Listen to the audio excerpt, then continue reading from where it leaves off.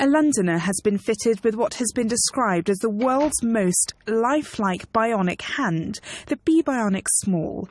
The hand was developed using Formula One technology to mimic precise and natural movements. Nikki Ashwell has long taken the bitter with the sweet. She was born without a right hand and was using a cosmetic prosthetic that she couldn't move. Day to day is actually really easy. It's such a simple mechanism for using it. I just control it with two sensors on the inside here, and those are operated with my muscles. So I flex one way to open it, and I flex the other way to close it. Just put it on like this, close it, open it.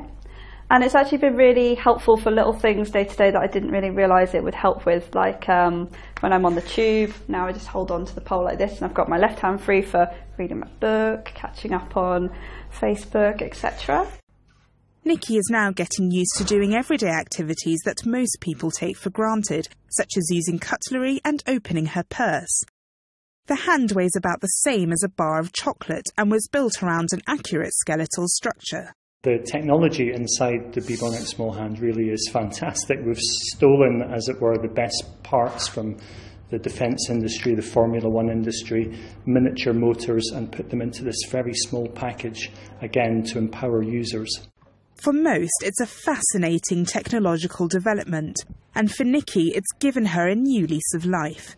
Nikki says she appreciates being able to carry her purse and hold hands with her boyfriend. It's the little things that sometimes make the most difference.